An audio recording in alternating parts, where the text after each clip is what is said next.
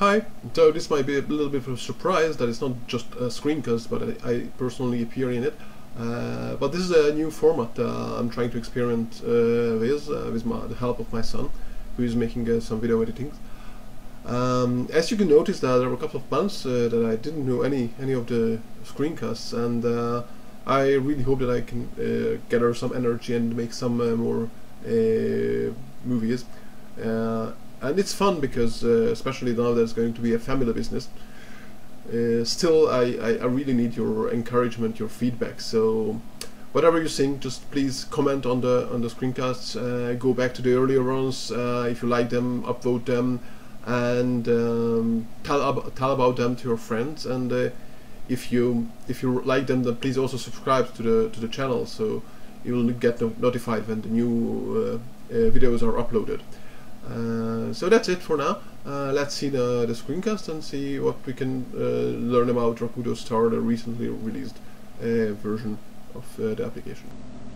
So Rakudo Star was released at the end of April as a source code version, and a couple of weeks ago I managed to create a binary version of it with an installer for Windows.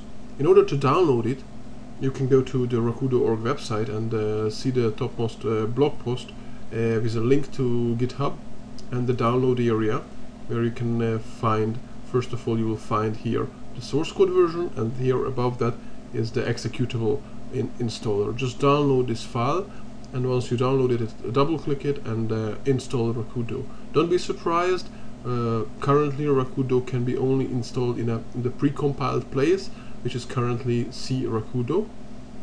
But once you have installed it, you can go to the Start menu, All Programs, and the Rakudo Star entry, where you will see the Rakudo REPL. Clicking on that, you will get this black window with a prompt. In that prompt, you can actually type any kind of Perl 6 code, and for example, this one will print out 42. You can go to the various examples I gave in the other screencasts and try in this REPL.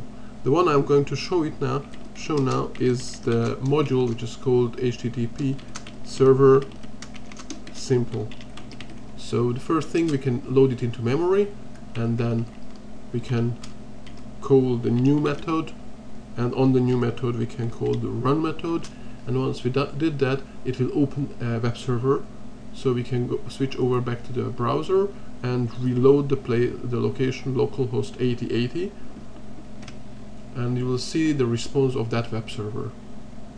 Going back to the REPL, pressing Ctrl+C will kill both the web server and the REPL. Let's see this example in a bit more details. I switch back to the browser, where I have a tab open to the GitHub, the location, the source code of the HTTP server simple module. And here you'll see an example subdirectory. In there, the first example is basically the same as we've seen. We'll use the module to load it to the memory, and then we create an object of the same module. So the first part of this line, this one, declares a variable called server with a type of HTTP server simple, and then the assignment calls the new method on the actual name of the class and assigns the object to the server variable, and here we call the run method on it. And that's how we can create a script that will be a very basic web server. The second example is more complex. In this one, we already created a subclass of the HTTP server simple, which is called example simple small. At the end of the script, here you'll see that we call the new method on that subclass, getting the server object and the run method of that subclass. The subclassing itself has 3 attributes and then 3 methods to assign values to those attributes, and then the most important part is the handle request, which overrides the same named method in the superclass.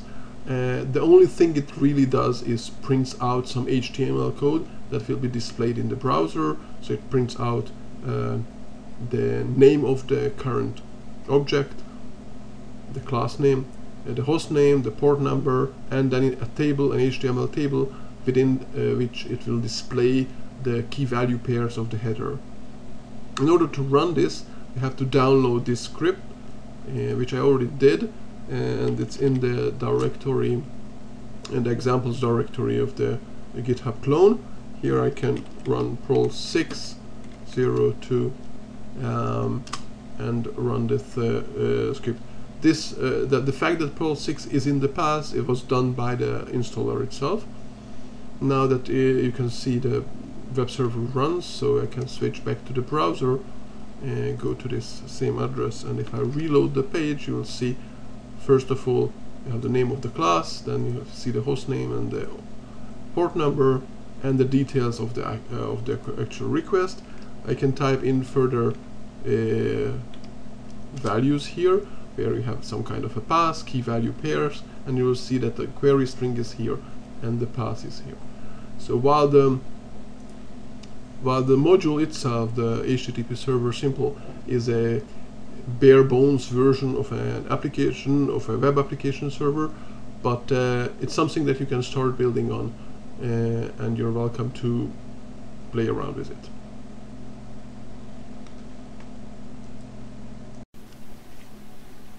So I hope you enjoyed the video, and if you liked it really, then please upvote it. Comment whatever you think, what kind of other things you would like to see, and don't forget to subscribe to the channel so you will get notified next time I'm uploading a new video. See you next time, bye bye.